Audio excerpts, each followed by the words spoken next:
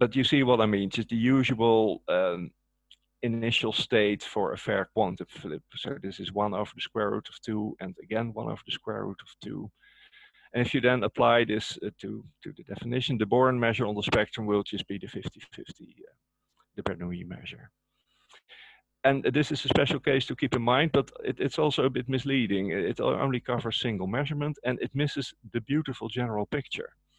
And the beautiful general picture is the following, namely that the Born measure is the restriction really of the state to a commutative C-star subalgebra. This language, if you don't know, I think about half of the people in the audience will know what this means, and the others don't miss much, except that they are hopefully now inspired to learn this language. So if you actually restrict this state initially defined on B of H to the commutative algebra generated by A and the unit operator, so that's commutative isomorphism, which makes this commutative C-star algebra isomorphic to the continuous function on the spectrum of A, which is a compact set in the real numbers. And you apply the Ries isomorphism of measure theory, stating that states on compact spaces are the same as probability measures on X, then you have it. Then you have what I claim. If you assume these two identifications, then the Born measure simply is the restriction of the states to the algebra generated by A. So for me, this view is an example of what I call Borification, where everything with empirical significance is, in quantum theory, is sort of formulated in terms of commutative subalgebras of the algebra of all bounded operators, which is non-commutative. And this is a very neat example. And that means, so the Gelfand isomorphism, the Ries isomorphism, they're the two most canonical things in functional analysis, insofar as Hilbert space theory is concerned. And so there's no way around the Born measure, I would say. It's incredibly canonically given by the mathematical setting. On the downside, or one could say this is why quantum mechanics is interesting, so the Born measure has no empirical meaning. And this, I think, is the genuine difference between quantum theory and all other uses of probability theory in the world, where I think single case probabilities can be defined by betting averages or betting strategies or betting averages and Dutch book theorems and so on. For the Born measure, you cannot do this. I think all these attempts are, well, meaningless. So I took the point of view which I actually learned from the paper by Callender, who attributes it, I think, to David Lewis. It's simply a construction given by theory, and the role of experiments is to sample it in a way I will make increasingly precise. So the Born measure is a purely theoretical construction, and it has no significance for single case experiments.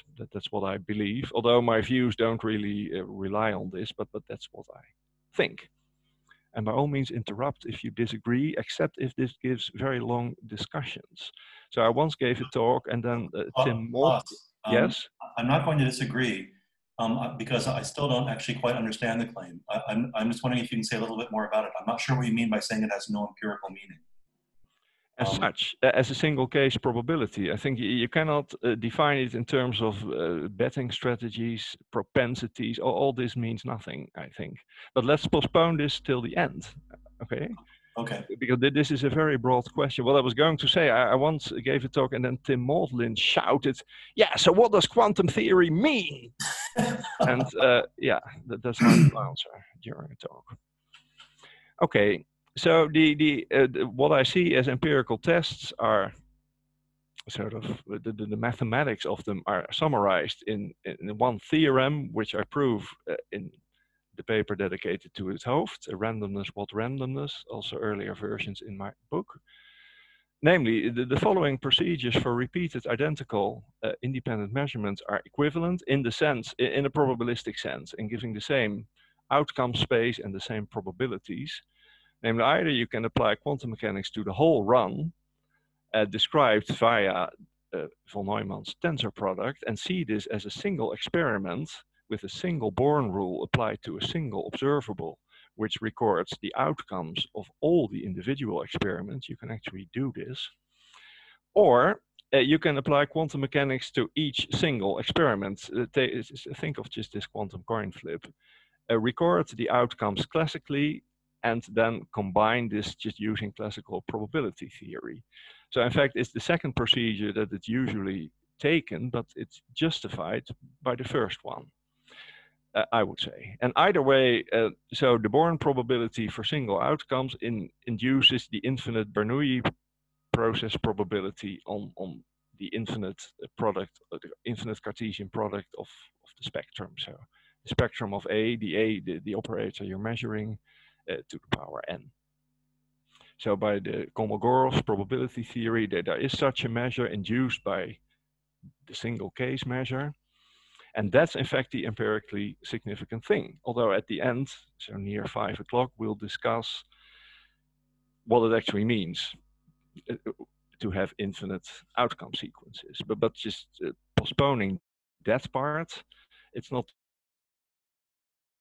infinite product measure that actually has empirical significance, I believe. And the case to which we will apply this is this space. So 2 here means the bit. So 2 means the number 2 as defined by von Neumann, namely the set with elements 0 and 1 as possible outcomes. So I just use -1 and 1, just think of these as 0 and 1. So the space of binary sequences describing an infinite repetition of a quantum coin flip. And so that's an example. And you see, in fact, from this theorem that this quantum coin flip has the same probabilistic structure as a classical coin flip, as long as they're both fair, which, in my humble opinion, does not exist. So I don't think there actually are classical coin flips or fair classical coin flips, and we'll return to this as well. So one corollary, which I would call a sampling theorem, or it's an example of an ergodic theorem. It's also an example of the strong law of large numbers. Namely, if you take any measurable subset of the spectrum, now in the general case, and you take any outcome sequence of this infinitely repeated experiment or measurement, then almost surely, which means with probability 1 with respect to this infinite product measure, if you actually ask whether the first outcome lies in the specified set delta, yes or no, and you add this through the experiment and take the limit, then you reproduce the measure of delta. And so in sort of earlier naive literature, this was an attempt to define probability or measure. We now know that you can't do this, but you can verify it. So given mu, so mu must already be defined. This is not the definition of mu, it's mu is already defined, and then you have this result. If mu were not defined, you couldn't even state the corollary, because it holds with probability 1 with respect to the infinite product of mu. And another significant result due to Martin Löf, as I mentioned already last time, so in a fair coin flip, either classical or quantum, because they have the same probabilistic structure, any outcome is one random almost surely. So this is the basis of applying the Born rule to experiments. And then there are 2 ways to think, or at least 2 ways to think and proceed. So one way is to think about quantum mechanics in the way that you could say scientifically uninformed people think about classical coin tossing. So that's the people Newton always referred to as the vulgar. So if you read Newton, it's this strange ye vulgar, but it's, I think, the vulgar. So the vulgar think about coin flipping as a random process. And then so one way, which was the way Bohr and Heisenberg and von Neumann and all these people defended, was that these people may have been wrong about classical coin flipping, but the vulgar are right about quantum coin flipping. There's something genuinely random. And the opposing view is that the vulgar are wrong even about quantum coin flipping, namely there is an underlying deterministic theory, as in classical coin flipping. And this has given rise to the literature on hidden variable theories, and especially to, well, there are even the 2 camps, one proposing these theories and the other sort of trying to refute these theories. And in the refutation tradition, there are also two sub-traditions or two camps, also very polemically opposed to each other, almost like the Bohmians. So tradition one, started by the great von Neumann, is that even much short of a deterministic theory underneath quantum mechanics, even value assignments are impossible. And so the idea is that if a value assignment is a map, let's call it lambda, it's often also the name of a hidden variable, which maps, say, quantum observables to the real numbers. And it's subtle because one has to leave room for the value of the map not only to depend on the observable it's initially applied to, the one called A so far, but also to possible contexts, which mathematically are identified with algebras or other operators commuting with the given A. You can specifically think of, if A is not the maximal operator, think of a larger commutative subalgebra or a family of operators commuting with it. So a so-called contextual assignment has lambda depend not only on A, but on contexts, and you exclude this contextuality or not. But so this tradition one, started by von Neumann, tries to exclude the possibility of even value assignments if they satisfy certain desirable properties. And if you can't even do that, then certainly you can't have a theory underneath it. And so von Neumann stated the first theorem, which is very neat. It's not difficult for someone like him, but it was conceptually highly significant. And the desirable properties, so he excludes, is that this value assignment is non-contextual. So this should say non-contextuality. I'm sorry about that. It should be non-contextual, so the value of the map only depends on A. It should be linear, and it should be dispersion-free. So lambda of A squared is lambda of A and then squared. So the dispersion is 0. And that's a good theorem, much derided by Bell and his friends, which is extremely unfair because this opened the way to an entire literature to which Bell even contributed, since the next refinement, usually called the Cauchy-Specker theorem and called the Cauchy-Specker-Bell theorem by fans of Bell, is just a refinement of it. It keeps the same conditions, except that linearity is now weakened to linearity on commuting operators. And then the proof is infinitely more difficult. It's done by the geometry of frames in the sense of orthogonal axes in R3. It's very, very nice. It's related to the work of Escher even. Very beautiful. And then the next step, which is this so-called free will theorem, which is almost, I would say, is completely already in an early paper by Haywood and Redhead. It's in the paper by Stairs. It's in the paper by Brown and Svetlichny. It's in the paper by Clifton. But it was made famous by Conway and Cochin. So some people have the ability to attract attention. Yes, maybe I should leave it at that. But their work was known. But because they called it the free will theorem, it became much more, it got a lot of publicity. And in fact, it's exactly in the same tradition. So it excludes value assignments that are dispersion-free, linear on commuting operators, but the contextuality, the non-contextuality condition is weakened to context locality. So the value of the observable A in an assignment lambda is allowed, in fact, to depend on operators nearby. And this is all done in the EPR or the EPR Bohm or bipartite setting. So you have Alice and Bob and the whole show about that. And so the idea is that the value of A may depend on other operators commuting with A at Alice's side, if also A is Alice's operator, but not on operators at Bob's side far away. So context locality is a good word for that, I think. I learned it from Michiel Seving. And more technically, the outcomes at Alice's side of the experiment are independent of the settings at Bob's side.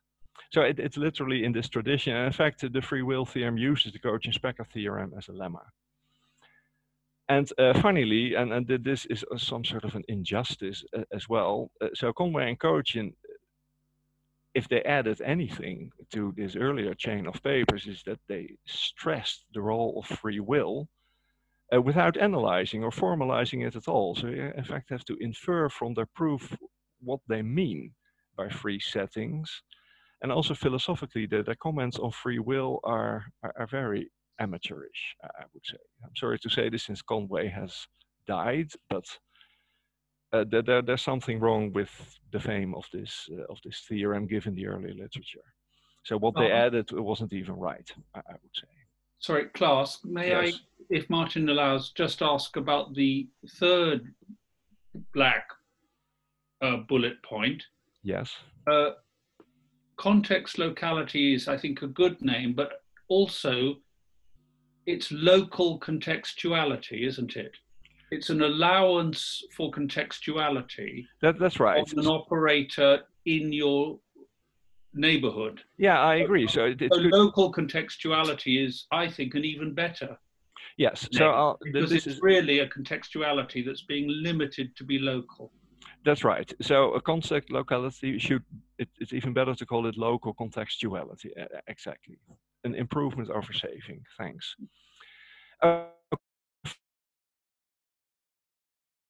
Done later. So this was the main point of my paper with Cator. Esveld worked on this, my former student Ronnie Hermans. There's a recent sort of pair of papers by Sen and Valentini on the archive, which look very good. So they seem to give a complete analysis of this, what this should mean. All right, then tradition 2, at sort of polemic union with the other one, is that it's not so much value assignments that are challenged or the possibility thereof, but this tradition tries to exclude deterministic hidden variable theories satisfying certain desirable probabilities, once again, but they're excluded now on purely probabilistic grounds.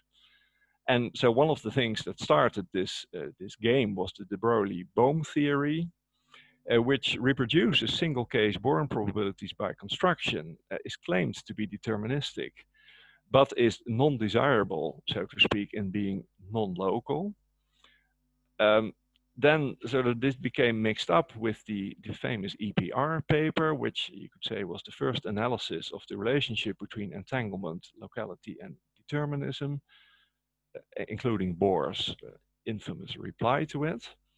And then Bell, so I learned, so next week or so, there is a whole workshop organized by Jacob at Harvard, an online workshop about the history of Bell's theorem. So let's not say too much, but I think it's fair to say that Bell asked himself, in the light of the de Broglie-Bohm theory, whether non-locality was a necessary property of deterministic hidden variable theories, and his answer was yes, but he sort of overlooked or misinterpreted the assumption of freedom of choice or freedom of settings of experiments exploited by 't Hooft. And this has to be mentioned because 't Hooft, in his deterministic cellular automata theory underneath quantum mechanics, was really derided for many years because his theory obviously conflicted with Bell's theorem. And then he was one of the people, I think, to put this on the map, that there was this hidden assumption about free settings that his theory doesn't satisfy, as we will see. And then I would say there are claims that Bell proved that nature is non-local full stop without any refinement of what non-locality means or without any assumptions like determinism or realism. These claims are balderdash. And this is a word I learned from Michel Janssen. So I'm simultaneously writing a book about general relativity and black holes for students. And then I wrote about one of Einstein's arguments in favor of general covariance, that it was bullshit. And then Michel answered, no, you cannot say that. And he had learned from John Ehrman to bolder that. Claims are balderdash. All right. Okay, if you then compare these two theorems, and I spent a lot of time doing that, then they basically have the same implications, but they're sort of different in the way they use their assumptions. They're technically different. So Bell is about, so I will not give the details of these theorems. I already hardly have enough time to say what I want to say, but my randomness paper contains an appendix spelling this all out, and it's all in my book as well. So Bell is about 2-level systems. The free will theory is about 3-level systems. In the case of Bell, in a way, it's sort of more favorable because his use of the Born rule, or his, say, quantum mechanical computations, can in fact be replaced by optical data or data from optical experiments in a long chain, starting with Alain Aspect and ending in the Netherlands with the final experiment in that series by Hanson and Henson. And also they're robust against perturbation of the initial state. On the other hand, they rely on classical probability theory. So this, I would say, is an assumption, since classical probability theory is a theory with axioms. And so it's a choice.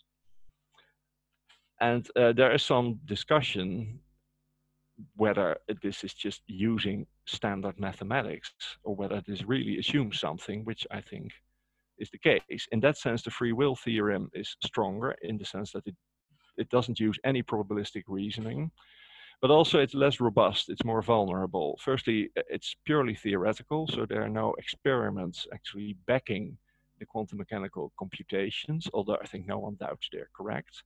And it relies on perfect correlation. I mean, one of the improvements of Bell over EPR was to remove this dependence on perfect correlation, but it uses no probability theory.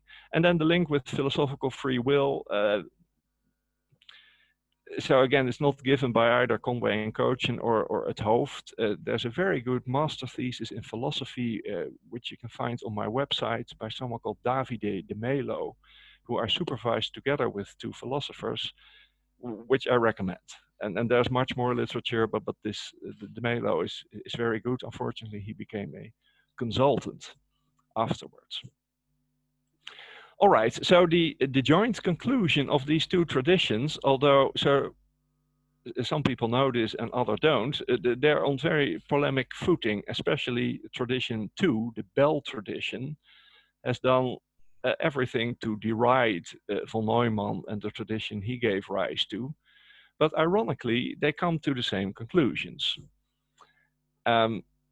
Which I will state in this way, namely, if a hidden variable theory is just asked to reproduce quantum mechanical, what are called EPR correlations, through these sort of joint probabilities. So psi is this is all bizarre because these hidden variable theories use half of the quantum mechanical formalism, so, or all of it even. They use wave functions, they use operators seen as observables and so on, and then they start doing classical things.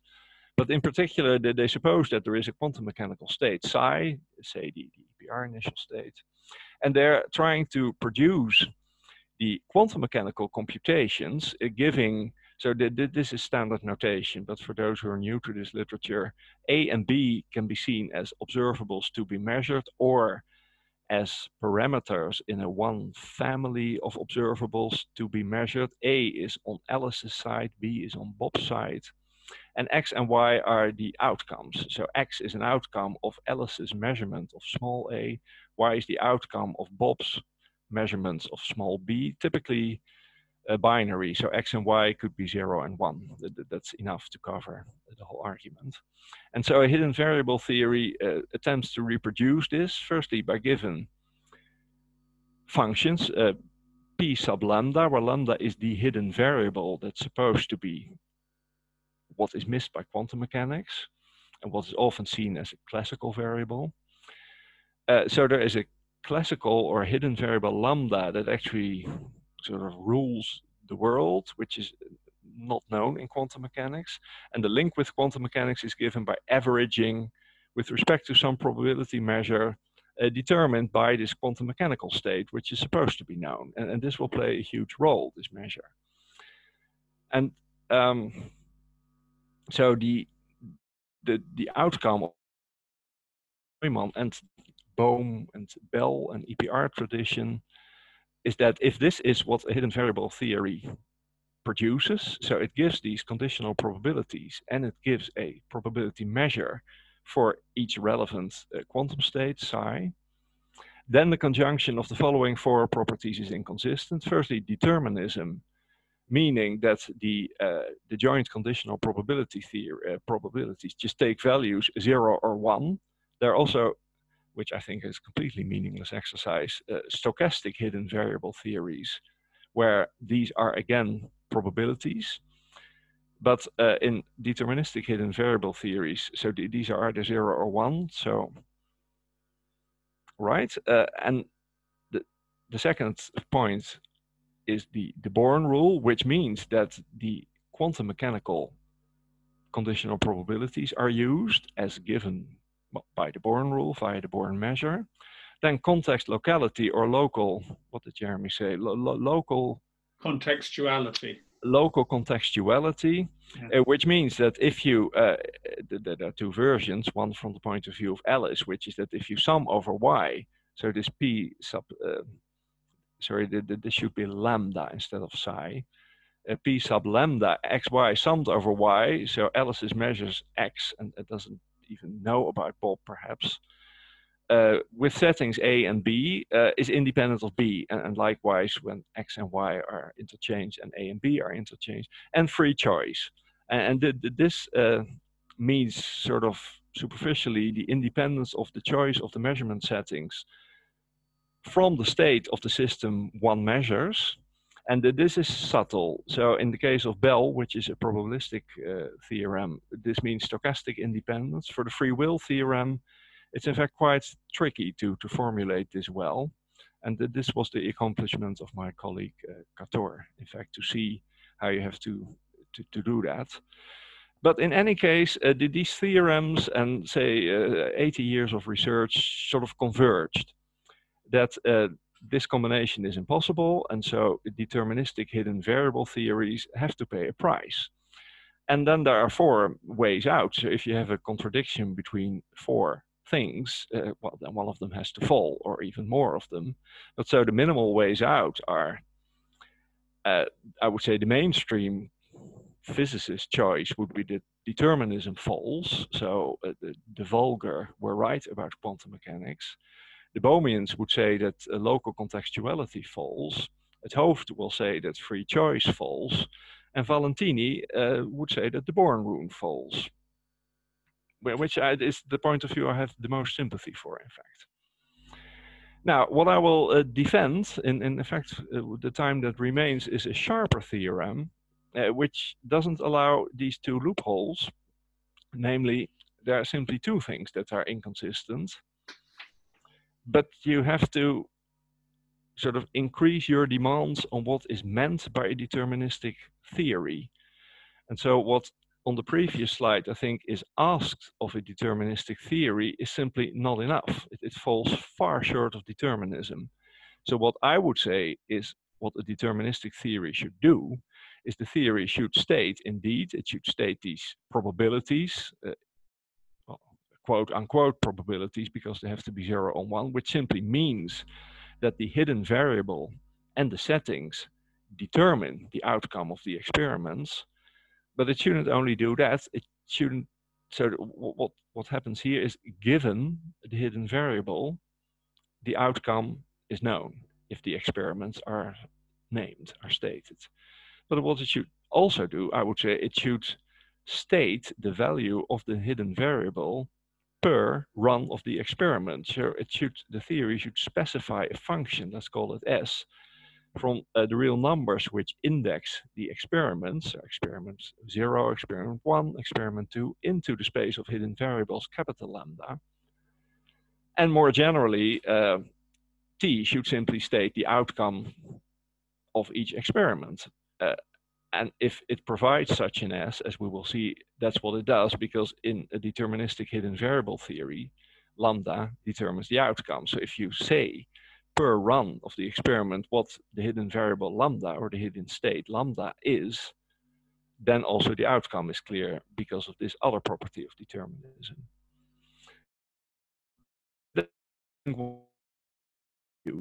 And this is, I will claim, incompatible with the Born rule, and especially its consequence of one randomness of generic outcome sequences. And so it is to be noted that sort of compared to standard literature on hidden variable theories, I ask more. Although I can't see how a theory could be called deterministic if it doesn't do what I ask of it, namely to state the value of the hidden variable. So what people typically do, as I mentioned on the previous slide, they state a probability measure averaging over which reproduces the predictions of quantum mechanics, but it doesn't actually specify the way this measure is sampled.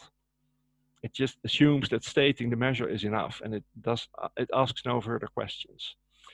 And I will just do, well, maybe I will skip that part even, the proof for the two case studies of Bohm and 't Hooft, who each exploit a different loophole in Bell and free will. But the general point is very simple, and in fact was emailed to me by John Ehrman, having seen my first talk and read my FQXI essay. The whole point is very simple. So namely, if the description of this outcome sequence given by the theory, again, I claim a deterministic theory has to give that description. If that takes place in any sort of usual mathematical setting, such as ZFC, then even a single one random outcome sequence is impossible, let alone a generic set, because by Chaitin's incompleteness theorem, these sequences can have no explicit description in an axiomatic setting like ZFC, whereas the deterministic theory is supposed to provide exactly that. So this is the core of the argument. It's vulnerable at one point, which I will discuss. And let's just very briefly go through the case study. So quickly. So in Bohmian mechanics, the hidden variable is position. So the space of hidden variables is Q, capital Q, which one could see as the Q of a many particle system. So R to the power 3n, if you like. And so you actually need functions that, given the particle configuration, give the outcome of a binary measurement. And it also should give, as I claim, a function that for each run of an experiment states the value of the hidden variable, namely should say where the particles are, which is what the Bohmians don't do. They just say the particles are distributed according to the Born measure, because in this case, and it's similar with 't Hooft, the probability measure, which sort of is a generic thing in hidden variable theories, in the Bohmian case, this simply is the Born measure, or one could call it the Pauli measure. And likewise in 't Hooft. So 't Hooft's interpretation, so his hidden variable labels basis vectors in a Hilbert space. So he's very close to quantum mechanics. And again, his compatibility measure, now a function simply of n, so the Hilbert space is supposed to be separable, is also simply the Born probability of n given the quantum mechanical state psi. Now, if you compare that with standard quantum mechanics, let's say broadly Copenhagen quantum mechanics, then the difference is that quantum mechanics leaves individual outcomes to nature, and in particular, this should be X, does not factor through a space of hidden variables. And the essence of all deterministic hidden variable theories is that this outcome sequence does factor. So in hidden variable theory, so at a given run of the experiment, so at some natural number n, there will be a hidden variable that has a value and decides the outcome. So that's what it means, that X factors.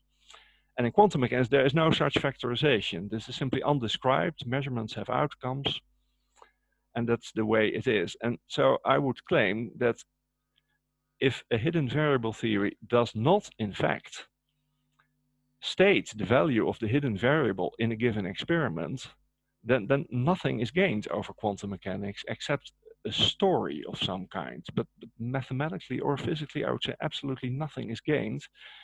And in particular, you can't say that such theories are deterministic. There's just something lacking.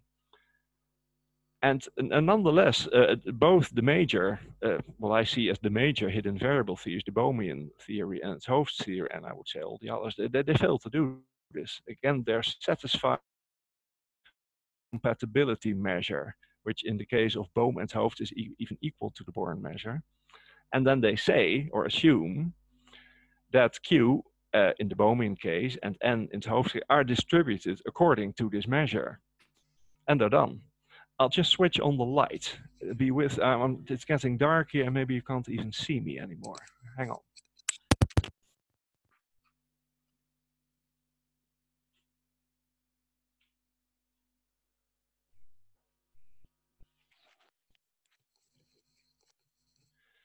All right. So the sharper theorem. So if sharper, I would mean the outcome is sort of more binding, but it also sort of it sharpens the notion of I would accept as a deterministic hidden variable theory.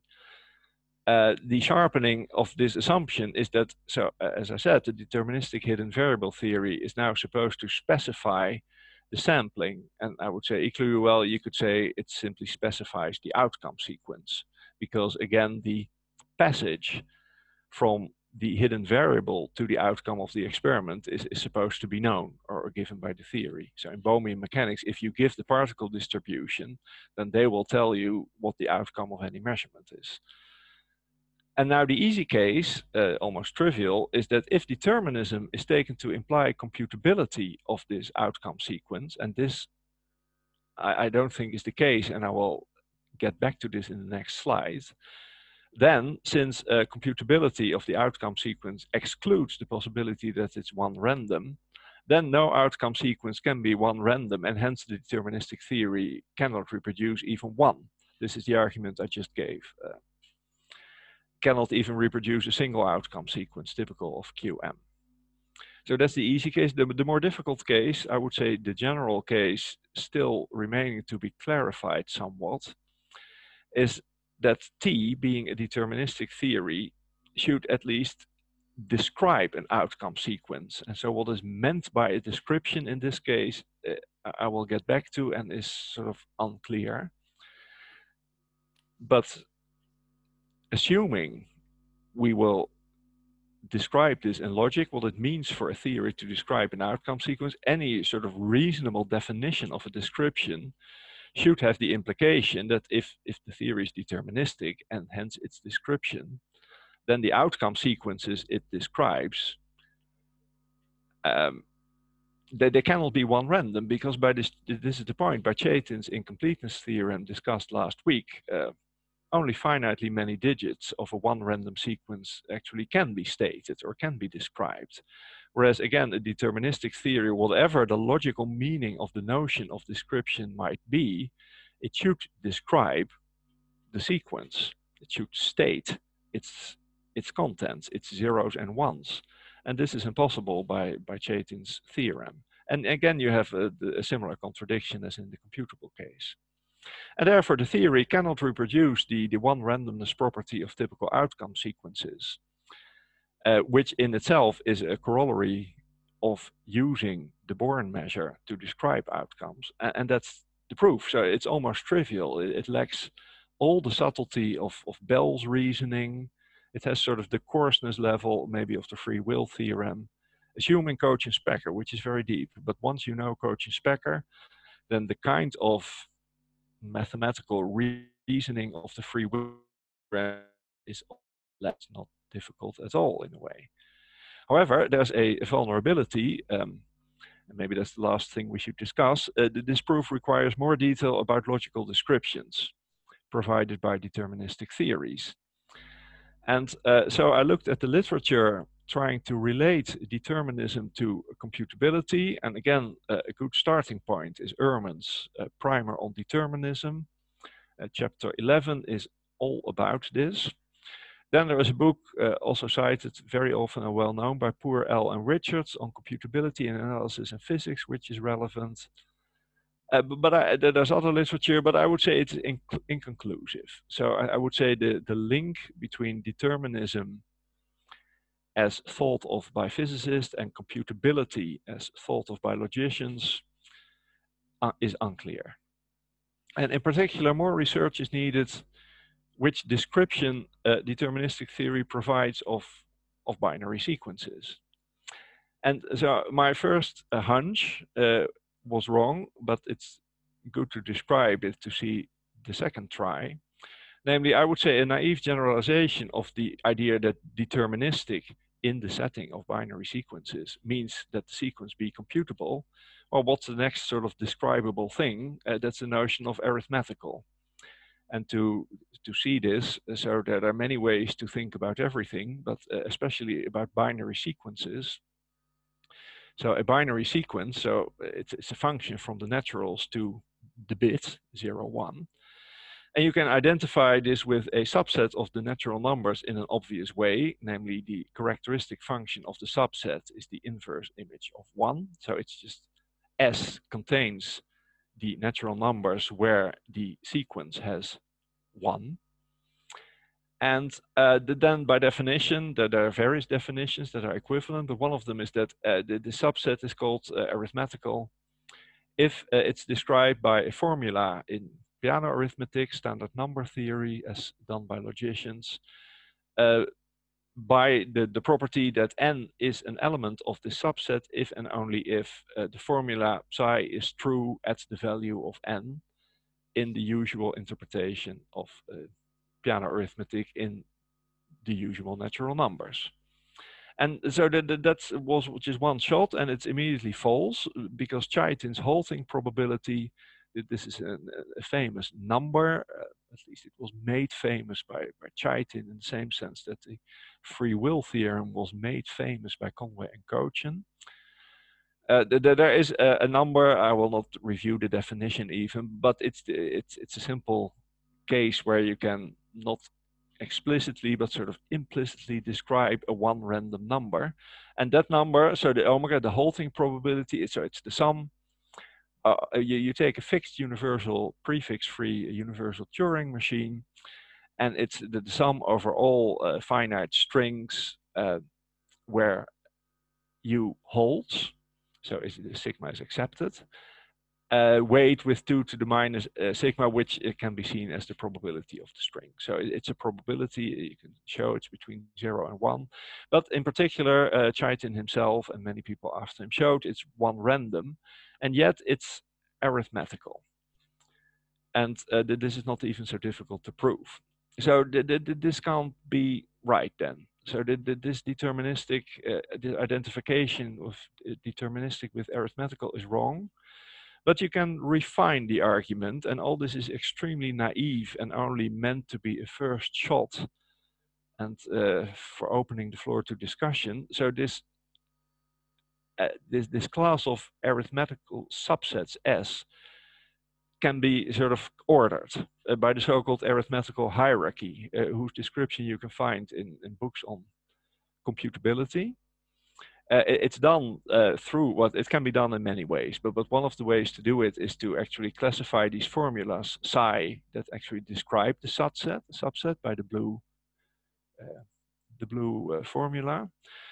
So in logic, one shows so any formula in first order logic can be brought in pre-next normal form, which means that roughly speaking, all the quantifiers are to the left, and then just there is an order. So the lower the number of quantifiers, the closer you are to the computability of S. So the lowest case is where, in fact, psi is equal to quantifiers are only bounded quantifiers, and that's the case if S is computable. So that's the case, let's say, already rejected. Then the next step is if there is one existential quantifier, and so on. And so what might not be so bad is, in fact, replace the very rough idea that deterministic means computable, and the equally rough and wrong idea that deterministic means arithmetical, which is far too broad, by sort of the lowest case you can have, avoiding the counterexample, which is that you could say that description X comes from a deterministic hidden variable theory if and only if S is in this lowest class sigma 1. So in logic books, they will have an upper suffix 0 as well. Ignore that. Which means that the formula psi has a single existential quanta, or many of them. So the amount of existential quantifications, it doesn't matter, because you have sort of computable isomorphisms between n to the power p and n. So you could have an arbitrary finite number even of existential quantifiers, as long as you don't have for all universal quantifiers. And so if you conjecture this, then this has the right feeling, because this means that there is a hidden variable, or there could be many hidden variables. Again, you can increase the number of existential quantifications as you like and stay in the same class. So that sort of suggests that the variable is hidden, and it avoids the Chaitin counterexample, but it's only a very, very first idea. And again, so the proof I gave is incomplete in the sense that I haven't really settled this, and this should be subject of further research. Again, the question is what it means for a deterministic theory to actually describe logically an infinite binary sequence, and these are some possibilities. And it's only if I feel really satisfied that we have found the right class in logic that the argument would be completely ready, as far as I'm concerned. All right, so it's 5:05. So one claim I gave, I will give very briefly, again, is that classical coin tossing is impossible. Actually, by the same kind of reasoning, a classical fair coin is impossible, I mean. So the vulgar do not realize that the outcome of a coin tossing is simply given by the initial conditions, namely the vertical velocity of the coin and its rotation speed. And there's a third variable, the wobble, so to speak.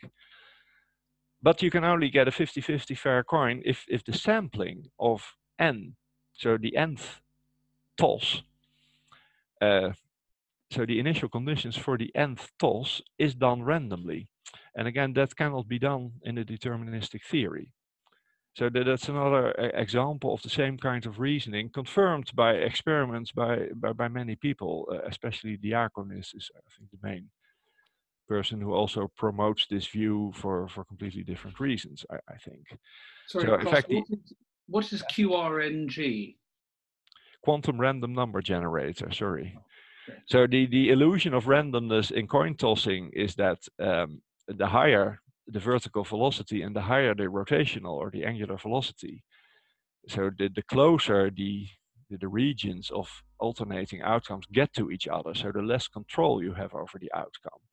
And so the 50-50 illusion of a fair toss comes from an averaging procedure, but that doesn't free us from the obligation to state for every throw what the initial conditions are. And again, this cannot be done in a random way if the underlying theory, for example, the theory of the person doing the toss, is deterministic. Okay, and so finally, and then I'll shut up and we may have time for discussion, which of course I hope. So are deterministic hidden variable theories sort of excluded now? And in fact, this is not so clear, and we're almost in the setting, I mean, that this overstates the case in a way, vastly, but we're almost in the setting where it is true that deterministic hidden variables theories are excluded, but it's unprovable.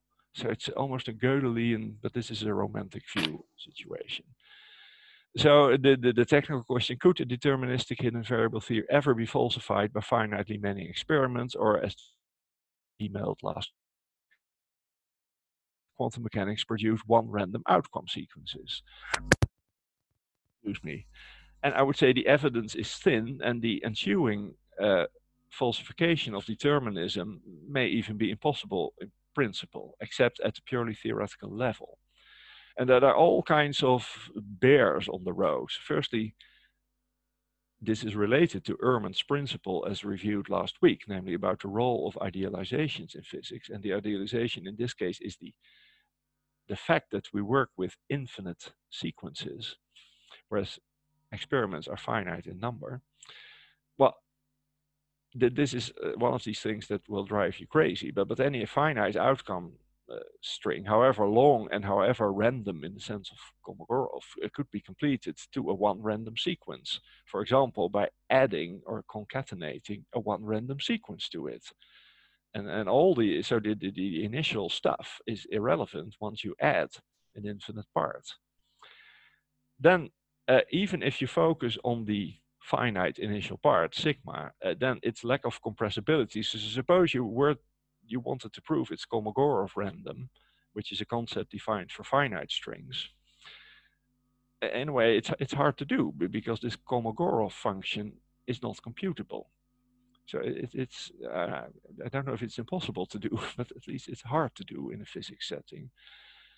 And also, and then Chaitin's incompleteness theorem strikes back in a way.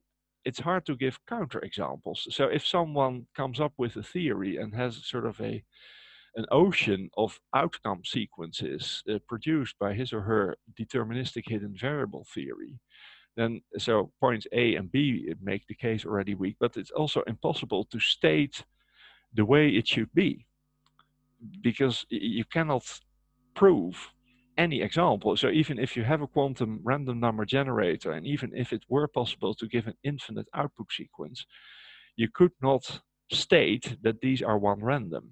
So you cannot in that way defeat the determinist, because you cannot show the way it should be. So that is awful, but nonetheless worth discussing, I think. Another way to save deterministic hidden variable theories is to give up the Born rule.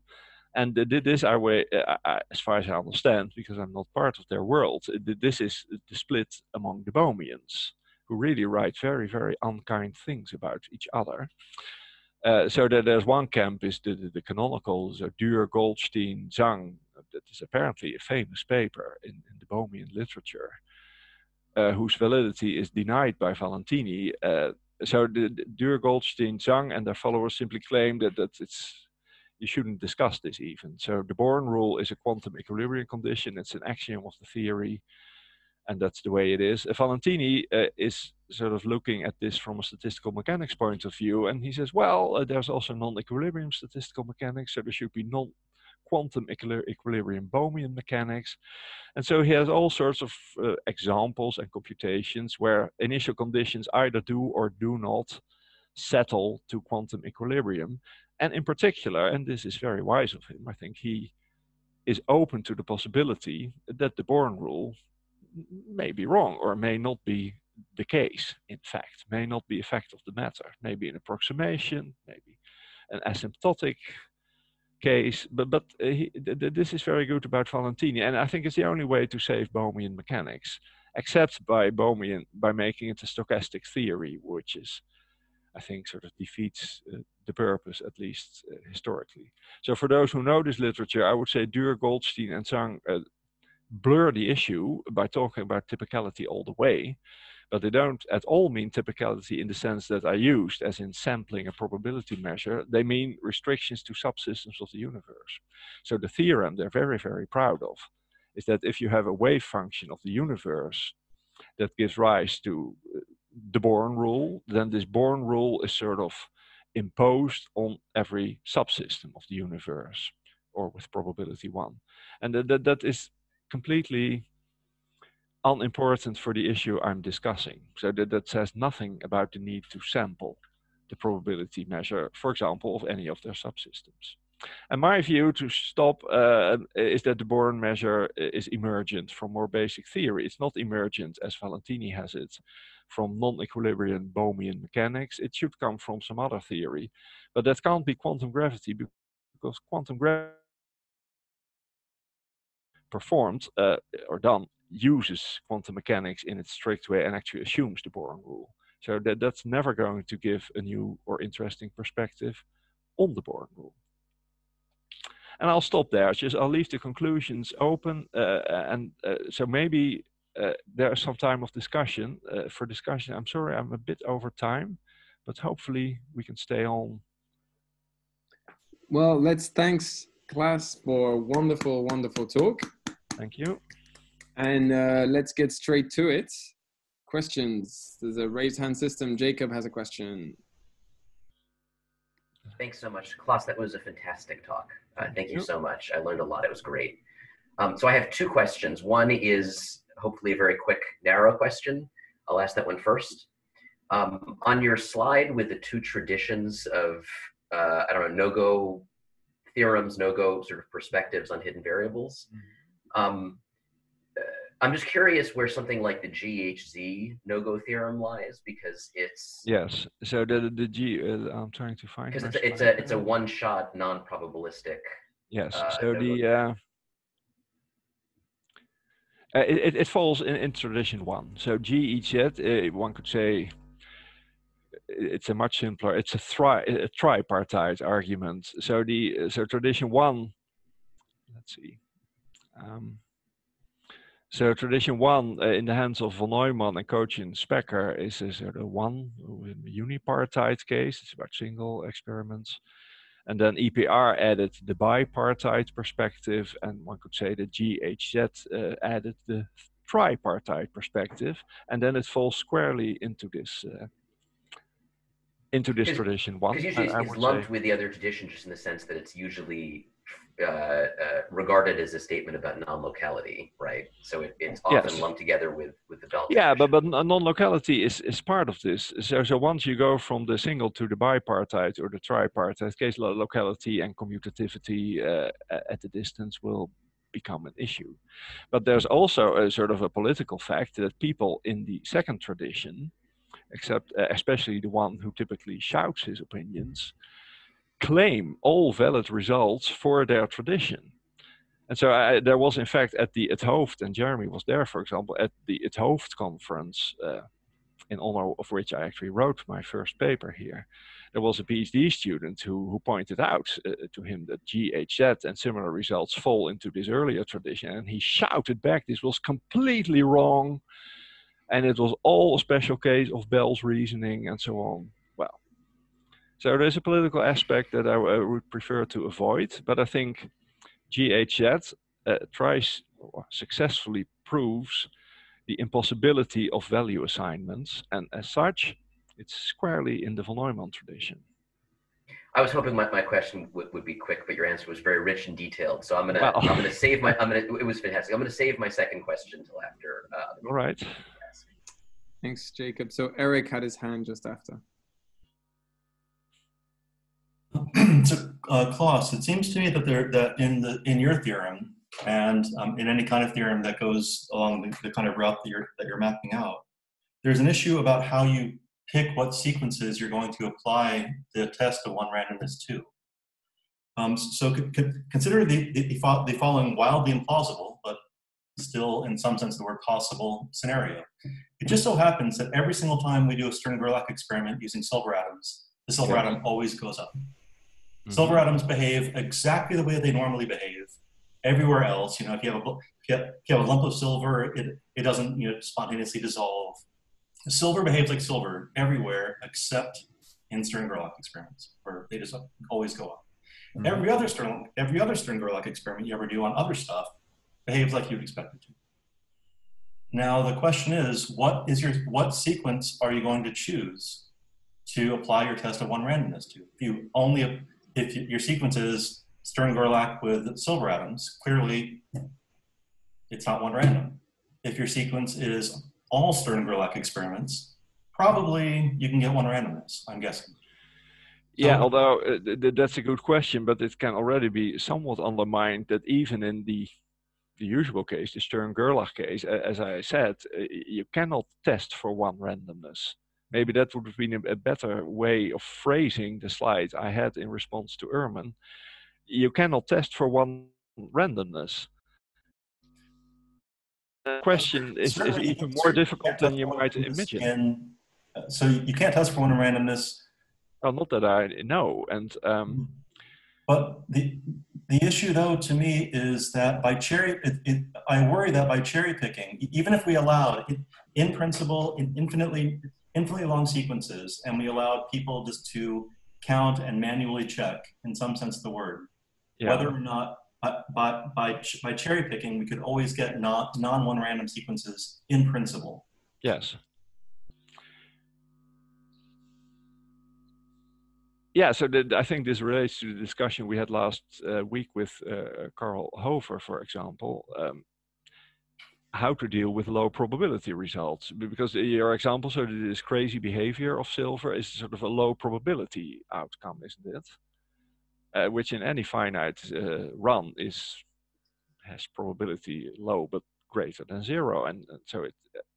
Or is this not the context in which you ask the question? So one way of reading it is what to do with low probability outcomes, or is that not the way you mean your question? That's a part of the question, but the question I'm asking is slightly larger, which is you talk about sequences of experiments as though they're this kind of there's this kind of natural kind. We just, Yeah. it's automatic. What we mean by a sequence of experiments is kind of naturally picked out by the physical world or something like that. But it's not. It's it's experimenter's choice, and it's our choice. What do we mean by a sequence of experiments?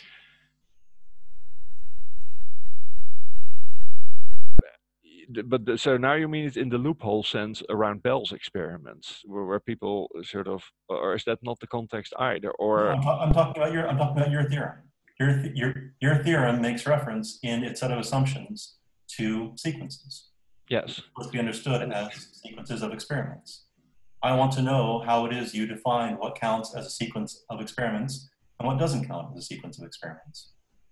but here I was very naive. So I would say that there is a sort of agreed upon setting for the initial state for a quantum coin flip, a fair quantum coin flip.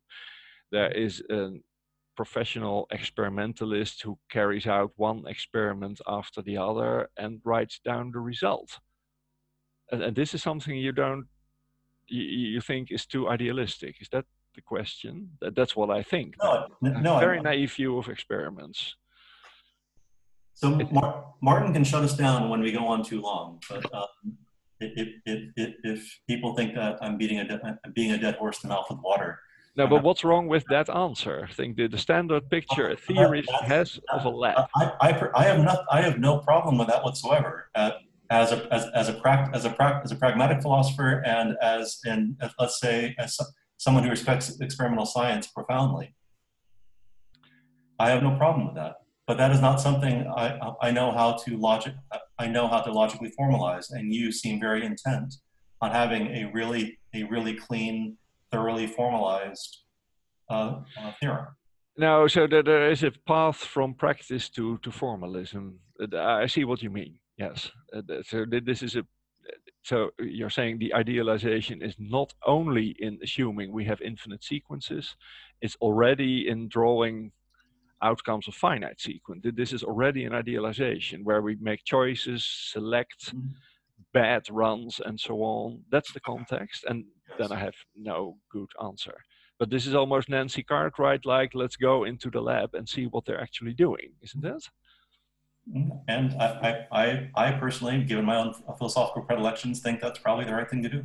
Yeah, okay. Yeah, stalemate. Let's maybe come back to this. Jeremy has a kind of follow-up on this kind of point, but I see that Carl has his hand. So why don't we have Carl and then we can come back to Jeremy's point. If Jeremy's is a kind of a follow-up, why don't we stick to that first? All right, Jeremy, go ahead. Well, okay, thanks, Carl, if you're sure. This is not so much triggered by Eric, but hearing Eric's line, it resonated with what I thought to myself as I heard the talk. Super talk, but concerning this requirement that the theory should not merely postulate that the Born rule be sampled in each trial, but should specify the function from the natural number into. When you first said that, I thought, an ambitious deterministic theory, that is a theory of the whole world, might be required to do that. But there is this more modest idea that they would normally advocate. And it reminded me of those arguments either in StatMech or indeed in the pilot wave tradition about mixing. You know, those arguments along the lines with that, whatever it's called, the BGKY hierarchy, that with sufficient mixing and with a sufficient time gap between trials on a statistical mechanical system, you can sort of prove that it is a so-called Bernoulli system. Now, admittedly, there's always the ultimate microstate, and thus the deterministic actual history. But you know, this line of thought is a bit like Anthony Valentini. I totally resonated with your endorsement of him as against Dor Goldstein-Zangi. But there is a kind of general line of how to think about what a deterministic hidden variable is meant to do, which is a bit more modest than being a theory of the whole world, and allows a few mixing arguments to justify the idea of sampling the Born rule from one trial to another. Yeah, I doubt that asking of a deterministic hidden variable theory to state the value of their hidden variables per experiment amounts to asking them to give a theory of the whole world. I'm just asking them to give a theory of each experiment that they claim to describe. And then I agree, so this I disagree with. And then the second part I do agree with, that there could be sort of a dynamical mechanism reminiscent of Boltzmannian sort of ergodic theory-like argument that actually gives that shows that the sampling is done automatically in time. But Yeah. they don't give such arguments as far as I know. And certainly Dürr, Goldstein, and Zangi don't, and none of the later literature I'm familiar with. Yes, But I think you're yeah. putting your finger on the wound, as we say in the Netherlands. This is the whole issue. So as long as hidden variable theorists will deny that this is a fair condition to be put on a deterministic hidden variable theory, I have no claim. But I don't see how they can deny this. Right. What does, again, determinism mean? And again, what do they gain over standard Copenhagen quantum mechanics if they leave the sampling to nature, if they don't actually state what the value of their lambda is per experiment? And I must say, I had this conversation with Het Hoofd after my talk at his meeting, and he mumbled something like, well, that's in the initial conditions, and you can't ask a theory to state its initial conditions.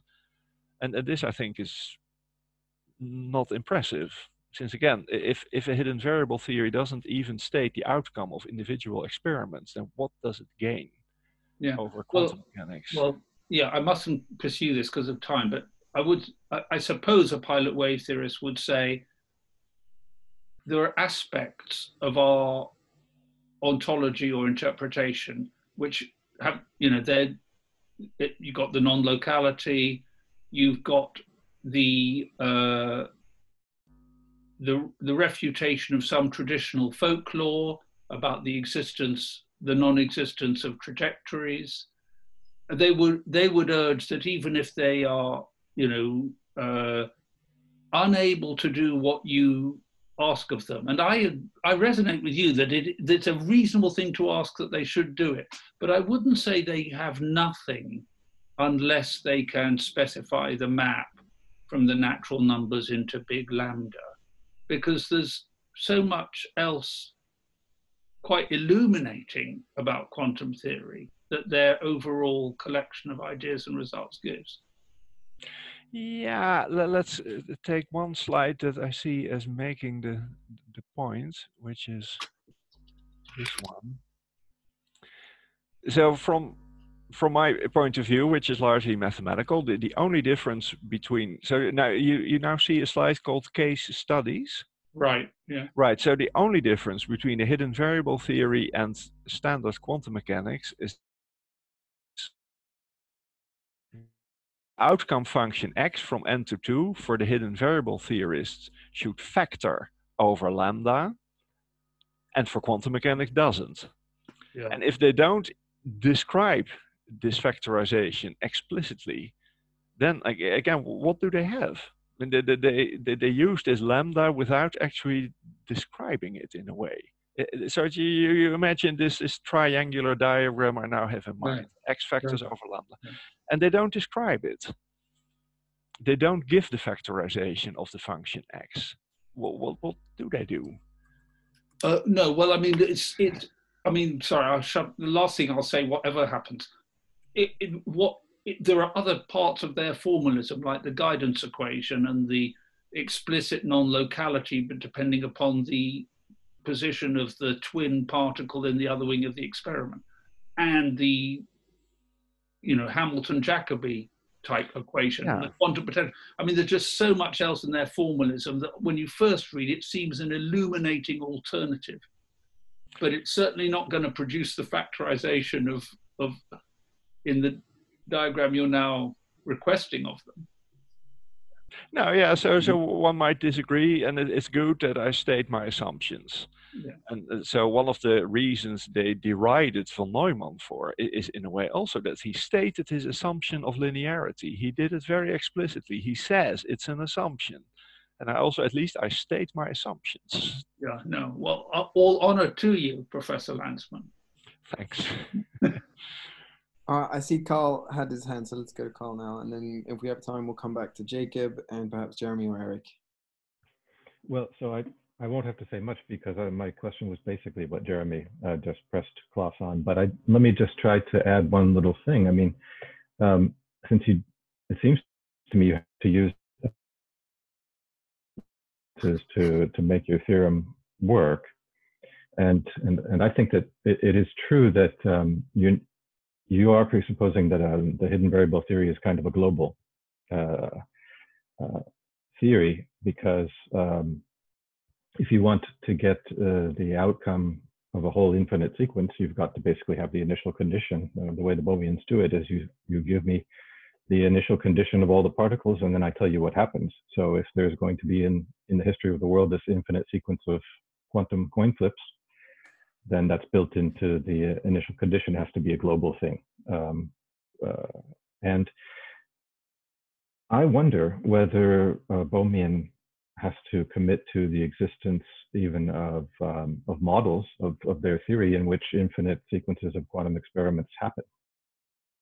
It's not clear to me that it even makes sense. No, that's right, but they can't even answer the question for finite runs.